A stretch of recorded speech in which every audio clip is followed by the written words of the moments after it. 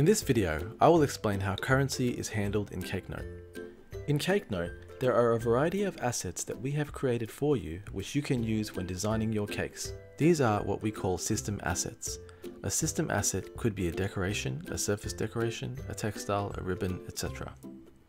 An easy way to understand whether an asset is a system asset or not is whether or not there is a checkbox beside the asset. To delete an asset, select the checkbox and click on the delete button that appears. It's important to note that Cakenote system assets cannot be deleted, and only certain aspects of system assets can be edited. For example, if we try to add a new decoration, we can add a name, cost, price, and images. If we try to edit a system decoration asset, we can basically only adjust its cost and price. The properties that are able to be adjusted will depend on the type of asset you are editing. If you want full control over an asset, you can copy it, edit it, and change whatever you like. Of course, you can always add your own assets as well. Now let's talk about currency. Since we are based in Australia, Cakenote system assets have all been priced and costed according to Australian prices.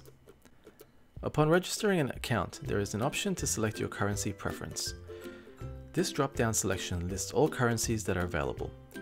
Once you create your account with your chosen currency, Cakenote will fetch real-time exchange rate data and convert all currency-related data on system assets from Australian dollar to your chosen currency. At the time of making this video, this process only happens when creating an account, and once it is done, it cannot be done again, so be sure to select the correct currency you wish to use. In the future, we may add functionality to adjust currency at any time through your Cakenote settings. Let's take a look at an example of how this works. If a system asset of a rose is 3 Australian dollars and you selected United States dollar as your currency upon registration, when you log into your Cakenote account, you will see that the price of the rose has been converted from Australian dollar to USD. So when you use the rose on your design, it will use the USD price.